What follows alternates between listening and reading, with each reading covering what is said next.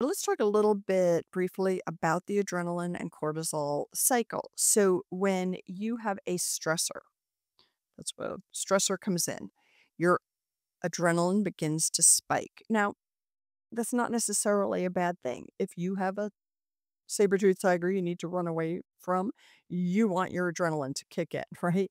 But also, sometimes a small amount of adrenaline can be motivating to study for an exam, to prepare for a big work meeting, to, motivate yourself to get off the couch, do what you need to do.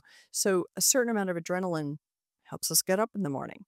So a little bit can be helpful.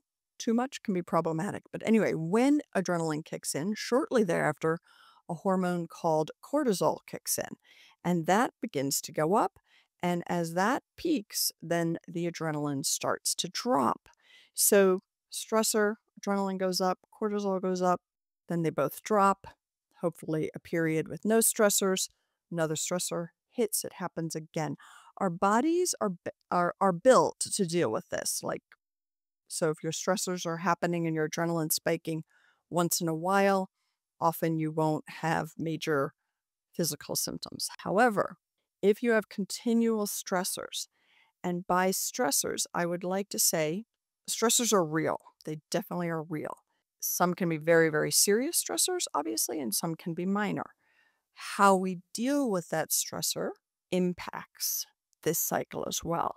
So, if we respond to minor stressors with a lot of anxiety and worry, right, which is really kind of what an anxiety disorder is.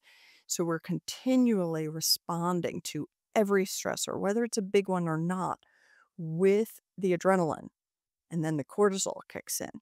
As you can see with this graph, with those continual stressors and the way we respond, another piece of this is that the cortisol never gets a chance to come down. So, cortisol can remain elevated chronically on an ongoing basis. And that has actually been implicated in a number of major diseases.